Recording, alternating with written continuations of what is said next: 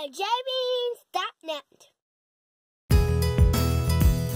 We sailed on the Carnival Sunrise for 5 nights in December 2021. Our Category 4E Inside Staterooms were located on Deck 6 Midship, a few staterooms forward of the Midship elevators. We booked 2 connecting staterooms for our cruise because the price for 2 rooms was literally the same as a single stateroom for our family.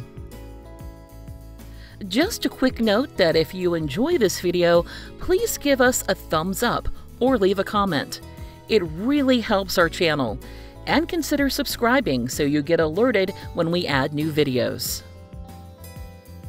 One of the reasons we selected our particular staterooms was the shape of the rooms was more square instead of the usual rectangular shaped room. And that created a layout that we found easier to navigate.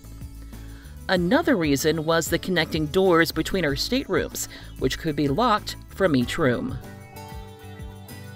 Both of our rooms had 2 twin beds, and we had the beds converted to a larger king-size bed in one of the rooms. The rooms also had 2 end tables with a cabinet for storage, and 2 wall-mounted reading lamps. A room light switch and 2 USB Type-A charging outlets were located between the wall-mounted reading lamps at the head of the beds. Underneath the beds, there was a good amount of space for storing luggage. The bathrooms for our staterooms were located near the entrances to the rooms and were quite small, like most cruise ship bathrooms. The sink area was located on one side of the bathroom, with a trash bin located below. 2 wall-mounted shelves on each side of the sink area offered some space for storing toiletries, and 2 drinking glasses were provided. Overhead at the sink area, a shaver electrical outlet was available. Opposite the sink area, the bathroom included a standard cruise ship shower with a cloth shower curtain. Inside the shower, dispensers with shampoo and shower gel were available. A couple of towel racks were mounted on the bathroom wall above the toilet for hanging towels and other items to dry. Our rooms' closets were also located near the entrances to the rooms, next to the doors that connected our staterooms.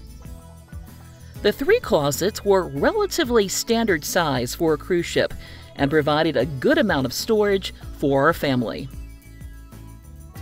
The first closet had hangers and shelves available for storage. The room safe was located on one of the shelves and could be locked with a personal code. The second closet only had hangers available, but it did include a full-length mirror on the inside of the door. The third closet only had shelves available for storage.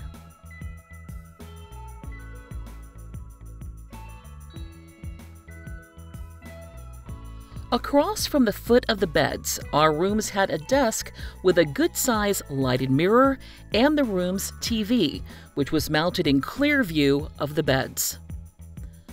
The desk area also had a stool-type chair and a wastebasket.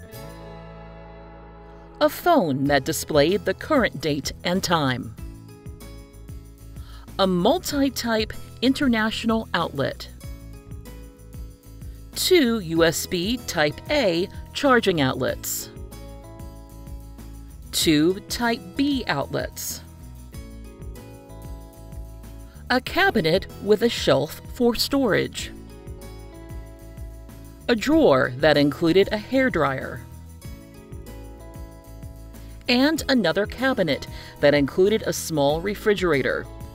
Unfortunately, during our cruise, the refrigerators in both of our staterooms did not work, and we weren't alone. We heard other passengers complaining about the same issue.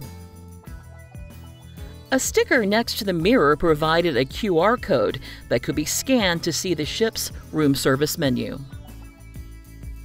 The room's TVs had options for TV and movies, fun aboard, and you and your cruise, and the home screens conveniently displayed the current date, time, and outside temperature. Like most cruise ships, the TV and movies section had a limited number of live TV channels available, with about a dozen Carnival Focus channels and 8 additional channels such as CBS News, HGTV, Food Network, and Travel Channel.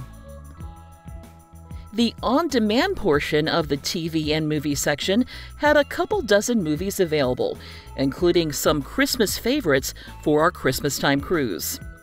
A little over half of the movies were available for free, and the rest were available for a nominal charge. The Fun Aboard section provided a TV-based view of the What's Happening, food and drinks, and itinerary information from the Carnival Hub app and daily schedule.